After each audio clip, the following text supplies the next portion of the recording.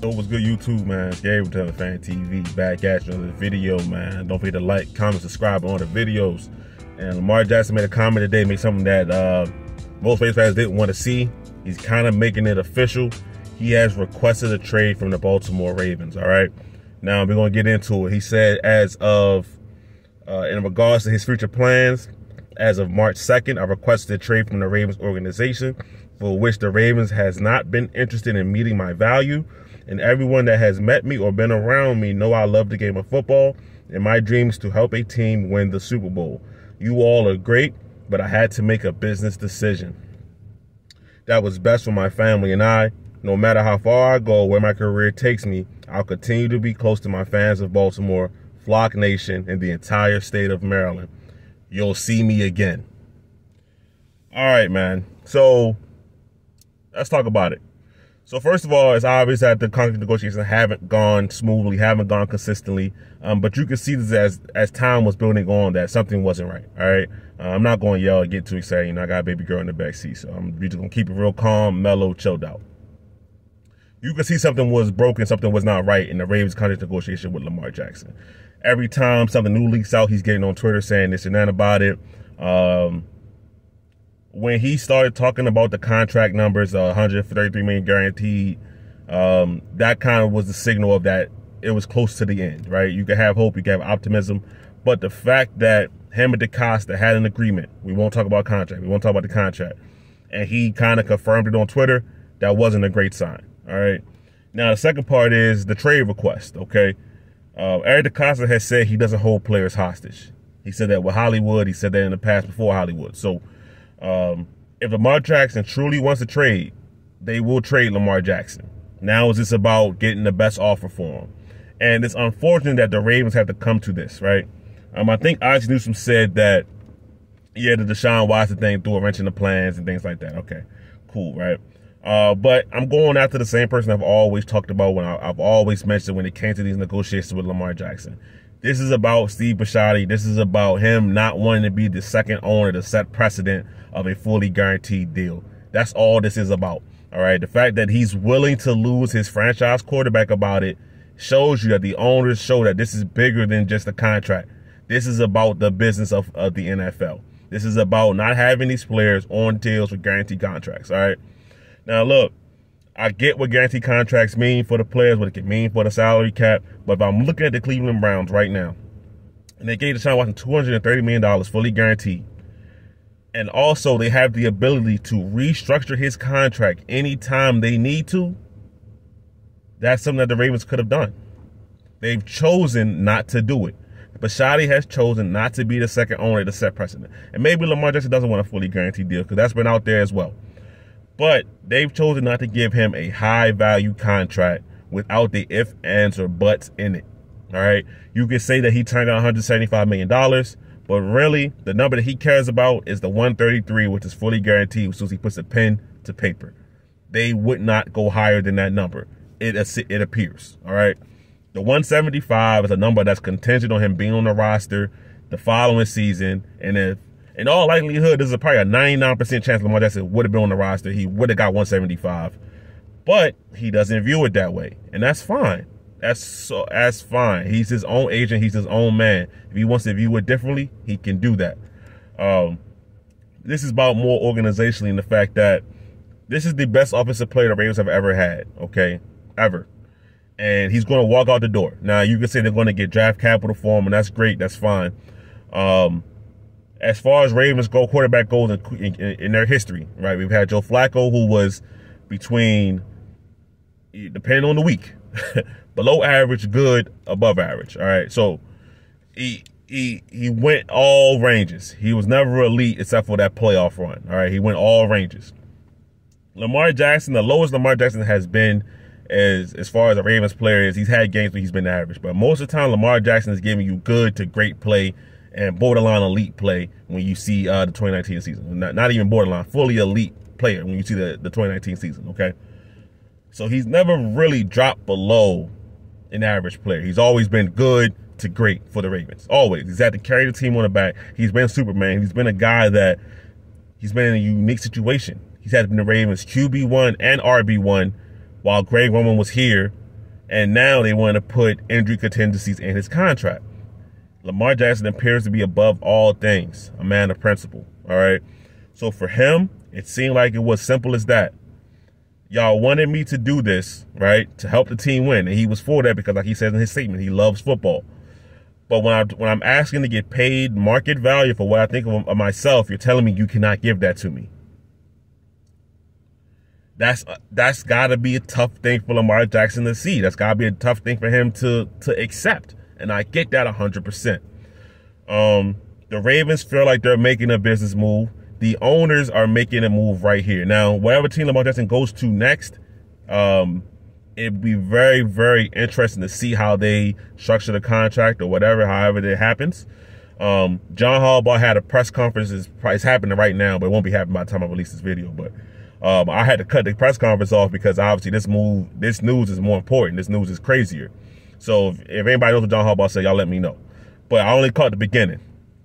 And pretty much Harbaugh was saying that he believes that the contract talks between Eric DeCosta and Lamar Jackson are consistent. He believes that Lamar Jackson will be the Ravens quarterback next year. That could be fool's gold. That could be blind optimism. That could just be him being the face in front of the media because he can't say what's really going on behind the scenes, right? All those things could be true. But and for me, I think Lamar Jackson means it, right? He wants to trade, okay? This very well could be the next step in the negotiation. Hey, look, guys, you don't give me the contract you want, you got to trade me, right? Because that's always the logical next step. But the Ravens aren't budging. Lamar Jackson isn't budging. The whole point of giving Lamar Jackson that non-exclusive tag was to have other teams rush in, have Lamar Jackson sign an offer sheet, and have the Ravens do everything they can to match it. It hasn't happened. So now a move that was good by the Ravens, right, because it saved them $13 million against the cap, that 32 versus $45 million. But it was a move that got them nowhere in negotiations. They didn't gain any ground, any leadway. They're in the same spot as they were when they started negotiations before they franchise tagged them. So effectively, it did nothing for them. And that's tough. That's tough. I know a lot of people are going to blame Eric DeCosta for this. Eric DeCosta has a job to do with the wide receivers. That's an organizational thing that they have failed upon since '96. Okay, so he has a job to do with that.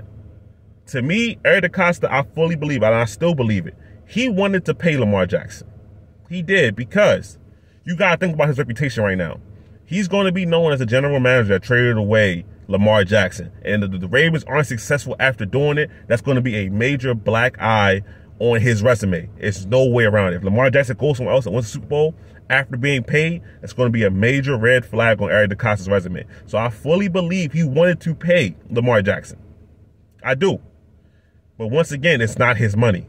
He answers to Steve Bisciotti upstairs. Bisciotti made it clear last year at the owners' meeting, okay, when they talked about Deshaun Jackson, I always do that. Excuse me, Deshaun Watson and his fully guaranteed deal. We are not the Browns. This is not the precedent. Just because the Browns did it doesn't mean we have to do it as well.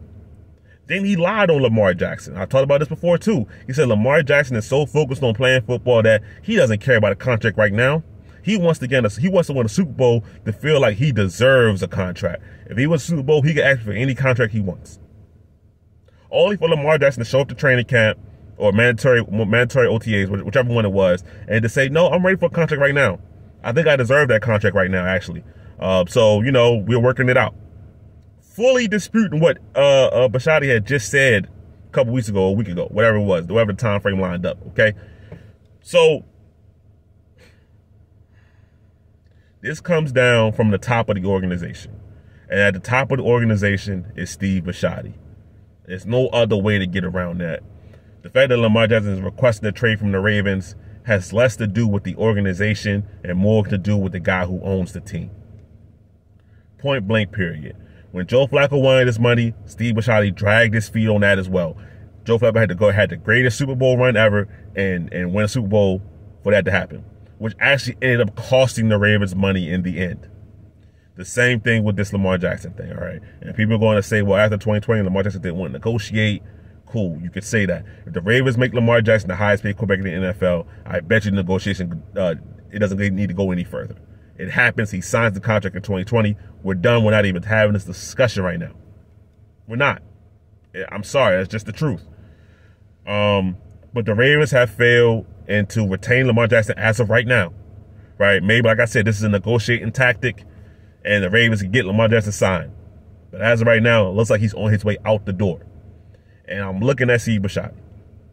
Because now, this team is built to win now. You have a team that is built to win now without a quarterback. You can find all of the stopgap bridge quarterbacks you want.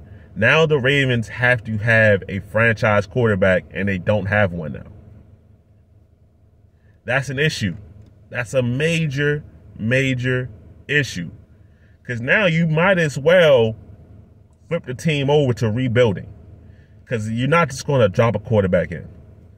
All the stopgap bridge quarterbacks are pretty much gone. Your Jimmy G's, your Brissett's, your Baker Mayfields, whoever. They're not out there anymore. And not saying I didn't want those guys in the first place, but they're not even out there to even have a thought of being available. So the Ravens have once again, as I said this before, they've backed themselves into a corner with this Lamar Jackson thing. They've done it. And it's sad. It's sad, honestly, that it had to get to this point. Now, he said he made this trade request March 2nd. It is March 27th right now. So we're talking about a full 3 weeks ago, okay? And nothing has progressed as far as trading him. All right? That could explain why Jim Irsay was in Baltimore yesterday. That could have been for to get the trade process going along for the Indianapolis Colts. If the Ravens were able to do that and get up to 4, whatever, I don't know. I'm just speculating here, okay? But the point being is, it's sad the Ravens haven't gotten to this point. The point is that the Ravens organization has failed Lamar Jackson pretty much consistently since 2019. All right. In terms of wide receiver, this guy almost hit somebody. In terms of wide receivers, in terms of offensive game plans, in terms of keeping Greg Roman here for far, far too long. There are numerous ways that you can spin this and try to say Lamar Jackson is greedy, this and that. He wants fair market value, all right? I'm always going to be pro player. That's just how I roll with it. That's how I rock. This situation is nothing but it's sad, all right? The best offensive player in Ravens franchise history wants out. And unless something changes drastically, he's going to get his request. Let me know your thoughts in the comments, man. Don't forget to like, comment, subscribe on all the videos, man. It's Gabriel to Another Fan TV. I'm out.